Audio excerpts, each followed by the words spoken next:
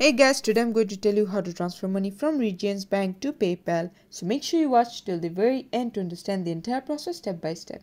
So what you're going to do is head over to your PayPal app and you're going to tap on balance and you're going to tap on add money, and then it's going to ask you how you'd like to money, and then you are going to click on add from your bank, and then you're going to enter the amount that you want to add and then tap on next, and then you're going to tap on add to your balance, and there you go. This is how you can do it. Thanks for watching. Please leave a like and subscribe for more tutorials like this, and I'll see you guys in the next one.